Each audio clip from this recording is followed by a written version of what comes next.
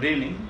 I am Dr. Chakarvarti, consultant dermatologist and managing director of my laser skin clinic, Erode. Acne. Acne, commonly called pimples, occurs during the acne of life. In other words, the best or peak of your life.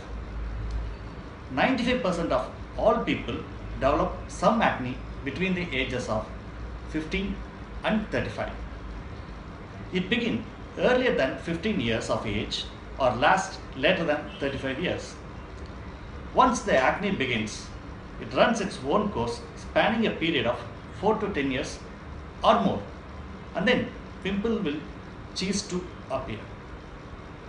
When you consult a dermatologist, the plan is to treat you till the pimples disappears and then teach you a method of carrying your skin so that the acne is kept in check till such time as it ceases to appear on its own.